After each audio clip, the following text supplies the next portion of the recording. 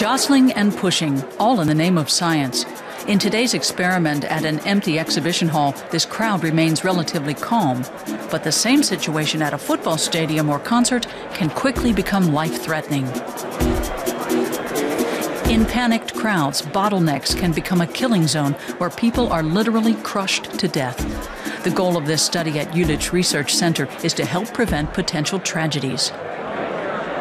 In the Basico project, we work together with fire departments, police, and security services to discover more about how we can improve safety at major events.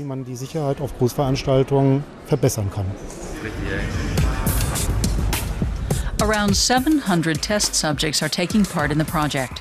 Cameras document exactly how people behave in crowds. Each participant wears a hat bearing a barcode, allowing the researchers to track each individual.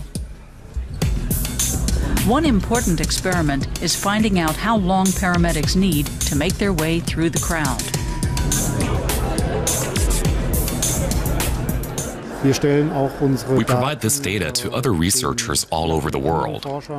Anyone can access it. It's on our website. There you can watch the video footage and download the paths people took during the experiment. We're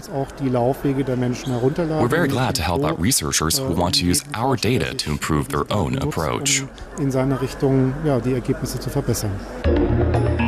The scientists perform experiments in football stadiums, trade fairs, and pedestrian zones. Constricted areas are marked in red.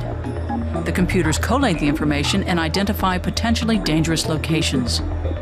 The results have provided some key insights. For example, the larger the crowd, the more restricted the choice of an individual.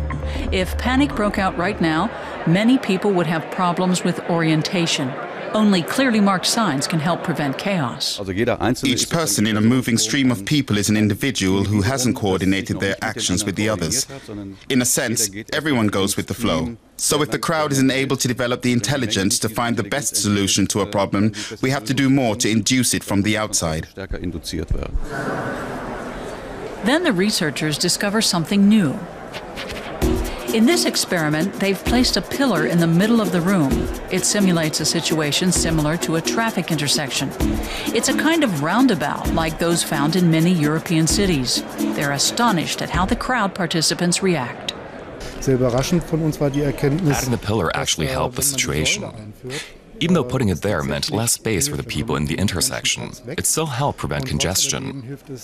You could really confirm the result visually. Now we have to quantify the data to be able to say what will happen when a crowd is moving at a certain speed or has a certain density. That'll take 6 months. But the things that we just saw were very interesting. The scientists at the Jülich Center have been studying crowd behavior for 10 years now. Their results have contributed significantly to preventing potential catastrophes at football matches and other huge events.